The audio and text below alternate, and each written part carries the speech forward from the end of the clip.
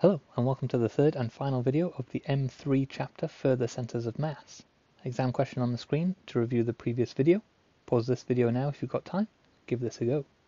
A uniform solid is formed by rotating the region enclosed between the curve with equation this, the x-axis, and the line x equals 4, through one complete revolution about the x-axis. So we've got our equation, which looks something like this. It's going to rotate once about the x-axis to form a solid of revolution that looks something like this. It's going from the origin to x equals 4, and the equation is square root x. This is a fairly standard question, nothing funny going on. We can apply the formula that we had, the integral of rho pi y squared x dx. And that came from separating this shape into tiny disks, where pi y squared was the area of the disk, times dx, or delta x, to get the volume of each disk, times by rho to get the mass of each disk, times by x, the x-coordinate of the center of mass of each disk, divided by the mass of the total shape, which is the sum of each of the individual disk shapes, and that gave us x bar. This is quite a nice question, because we're going to square this to give x, and we can cancel rho and pi. So this simplifies down to the integral of x times x, so x squared on the top, divided by the integral of just x. And we're going from 0 to 4. And then we go ahead and integrate, giving us x cubed over 3,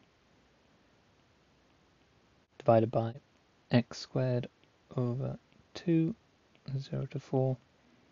And then, although I haven't been doing this much in the examples in this chapter, what we should do at this stage is to put those limits in like this, so your examiner can see that you're not just using this on your calculator, using the integrating function of your calculator, but that you are going through the process. But then of course you can put this on your calculator and get your final answer, which in this case is 8 over 3. So the distance of the center of mass of the solid from the origin is 8 over 3 units, which is somewhere around about here. In this final video of the chapter, we're going to find the center of mass of a non-uniform composite body.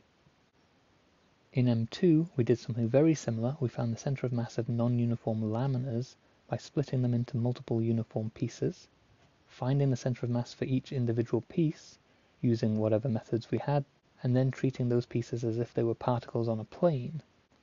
We can do exactly the same thing with non-uniform bodies that can be split into multiple uniform pieces. So, for example, if you had this shape here, made up of a cylinder and a cone, and these were made of different materials, let's say the cone is made of metal, and so is maybe 4 times denser than the cylinder, which perhaps is made of wood, then we just consider these two shapes separately. We know, first of all, that the center of mass must lie down the axis of symmetry, down the center of the shape, and for the cylinder, the center of mass is halfway up at its geometric center, and for the cone, it's 1/4 of the way up, based on work we've done in a previous video. And then we go back to that table that we've been using, that we used a lot in M2, where you've got the cylinder, the cone, and then the combined shape. You find the mass, and in this case it would be the y-coordinate of the center of mass. You would know this based on previous work. To find the mass, if we've got the densities, let's say, what did I say, 4 times? This is 4 times the density of this one. So call this density rho, and then this one can be 4 times that. Then to get the mass, you have to do this times the volume. So you'll also need some volume information if you've been given information on the densities. So you've got the mass of each of these, you've got the y-coordinate of each of these from previous work. Then you've got the total mass of this and the thing you're trying to find. What I think is one important difference between this and M2 is here you might be given information on the mass like you were in M2, or you might be given information on the density like I gave the example here. And you've got to be really careful you know which one you've been given. If you've been given information on the mass, let's say the cone is 4 times the mass of the cylinder, you can put the relative mass in here very easily. This would be m, this would be 4m. But if you've been given the density like this, then you have to multiply that by the volume of each piece in order to get the relative mass. So just be clear whether you've been given information on the mass or the density. If it's this, great, put it in. If it's this, then for each piece you have to multiply its relative density by its volume. That's it on the notes. There's only one example in the textbook, so I'll do that and then I'll do an exam question to finish.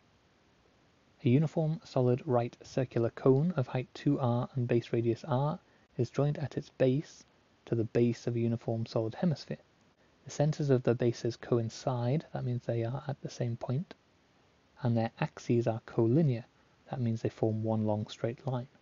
The radius of the hemisphere is 2r. So the hemisphere's radius is twice the radius of the cone, so it's going to look a little bit strange. We've got a hemisphere and then the cone. Oh dear, excuse my poor drawing. Where this is r, the radius of the cone, this distance here, the radius of the hemisphere is 2r, and the height of the cone is also 2r. Find the position of the center of mass of the composite body if the cone has 4 times the density of the hemisphere. Okay, that's exactly what we had on the previous screen. If I say the hemisphere has a density of rho, then the cone has a density 4 times rho. And because it's a density, to find the mass of each of these, I have to multiply by the volume.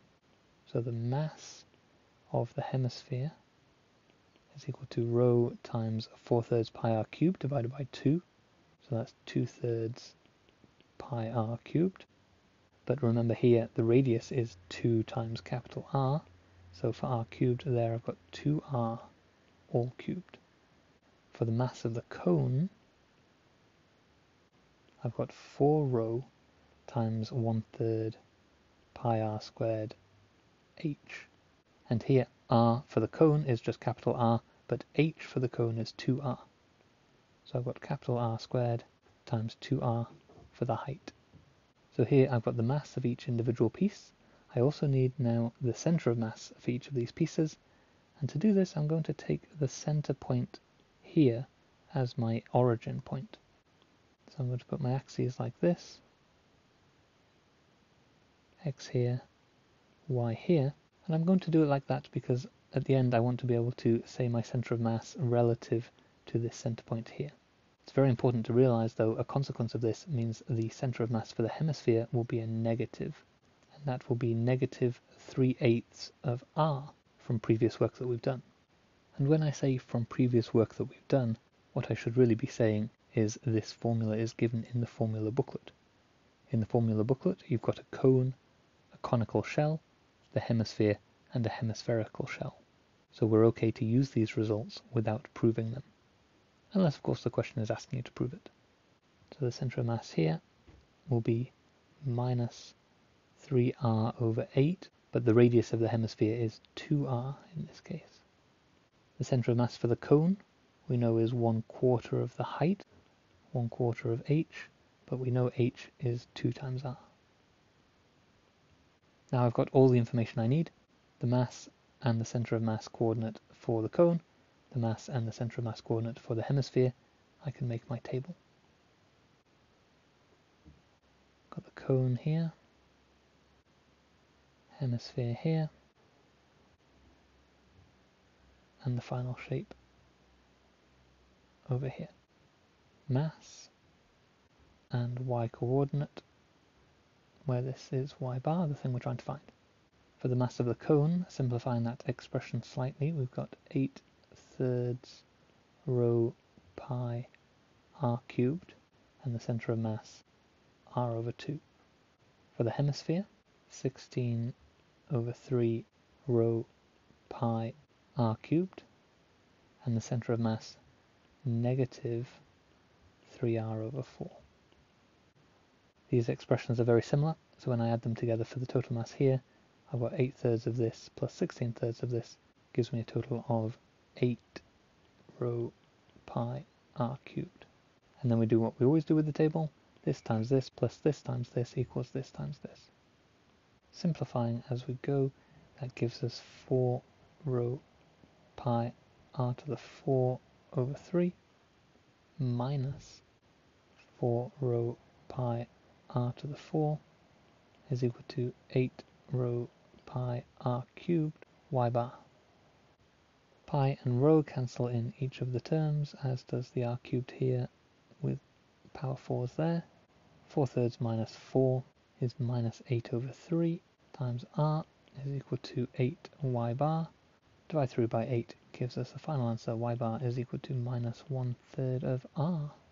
So the centre of mass of the shape is 1/6 of the radius of the hemisphere downwards. To finish off this chapter, a final exam question. A child's toy consists of a uniform solid hemisphere attached to a uniform solid cylinder. The plane face of the hemisphere coincides with the plane face of the cylinder as shown in figure 3. The cylinder and the hemisphere each have radius r and the height of the cylinder is h. The material of the hemisphere is 6 times as dense, so we're talking about density again, as the material of the cylinder. Let me put that on straight away. The hemisphere is 6 times as dense as the cylinder. The toy rests in equilibrium on a horizontal plane with the cylinder above the hemisphere and the axis of the cylinder vertical. Show that the distance d of the centre of mass of the toy from its lowest point O is given by this. Okay, I will take O as my origin point to coincide with what they've said there. However, I need to be very careful with the centre of mass of the hemisphere. Normally I would call it 3/8 of r from the centre point, so from O it will be 5/8 of r up the y-axis. Let me put that on now before I forget. 5/8 of r for the centre of mass of the hemisphere. For the cylinder, it's at its geometric centre, which is the full radius of the hemisphere plus half of h. So we've got r plus h over 2 for the centre of mass of the cylinder. Now let's consider the mass of each.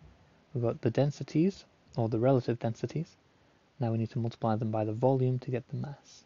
Volume of the cylinder is pi r squared h, and the volume of the hemisphere, as we had in the previous example, is 2/3 pi r cubed. So again, I've got my 4 bits of information that I need, the masses and the centre of masses of the 2 separate pieces I'm going to use. Onto the table. We've got mass here, and again we're using the y-coordinate. So we've got the cylinder, the hemisphere, and then the full shape. Mass of the cylinder, rho pi r squared h, centre of mass, r plus h over 2. Mass of the hemisphere, 4 rho pi r cubed, and the centre of mass, 5 over 8 r, and I've just realised I've used a capital R over here, where it should be a little r. And then the mass of the total shape, we've got rho pi r squared as common to the 2 expressions, and then we've got h plus 4r.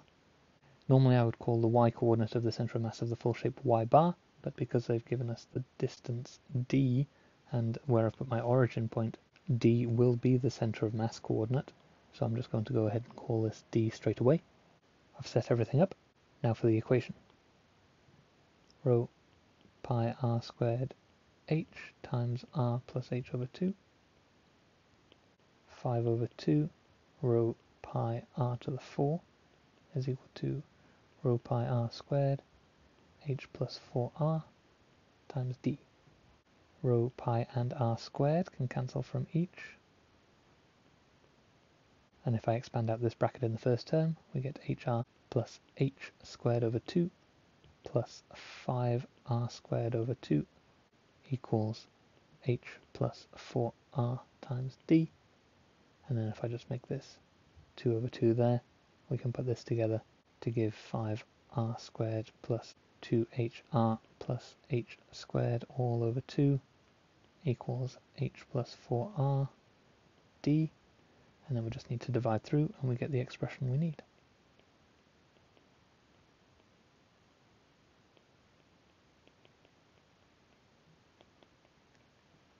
Part A finished, but there is a part B.